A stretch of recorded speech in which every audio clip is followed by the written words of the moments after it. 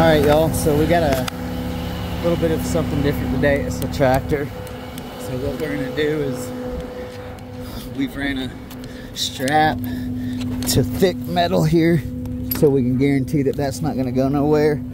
We do not have keys, but that is okay. It is in neutral. So what we're gonna do is we're gonna winch it up. This one's not big enough to have to worry about all of the problems with weight distribution, but if it were a big machine, I would be making sure that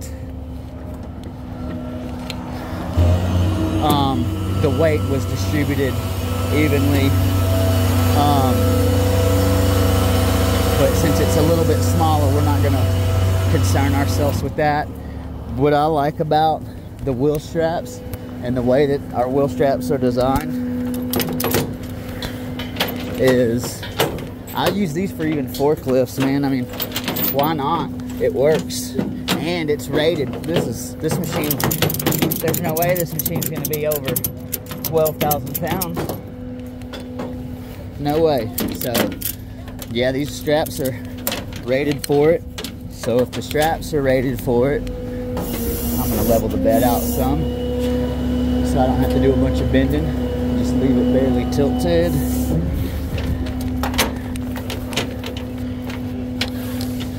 Number 2.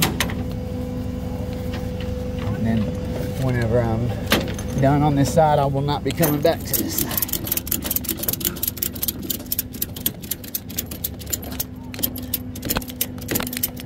There's number 2.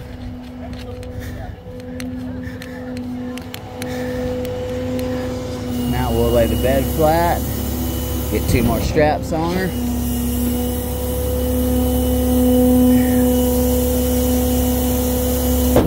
Once again, if this thing were bigger, I would be worried about making sure the buckets were down and making sure that it was facing the correct, perfect way, but this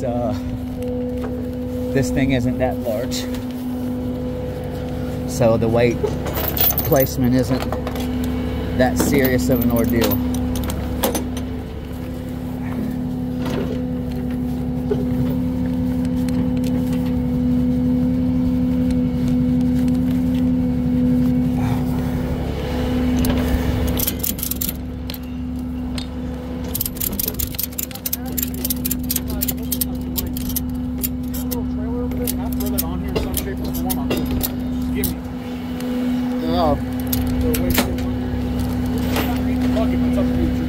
Yeah, I'll throw it on here.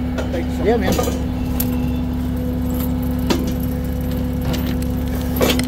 So that doesn't happen a lot, but